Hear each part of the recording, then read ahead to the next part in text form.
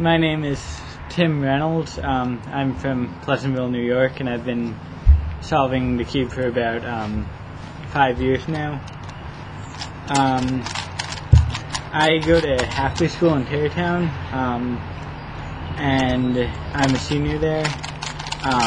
And I've been to 14 official Rubik's Cube competitions. One of my favorite parts of cubing is solving it blindfolded. The way it works is you memorize the cube before you start, and you then blindfold yourself and attempt to solve it.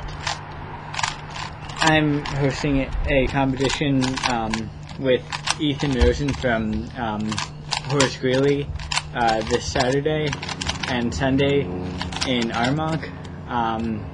It's an official competition that's recognized by the World Cube Association,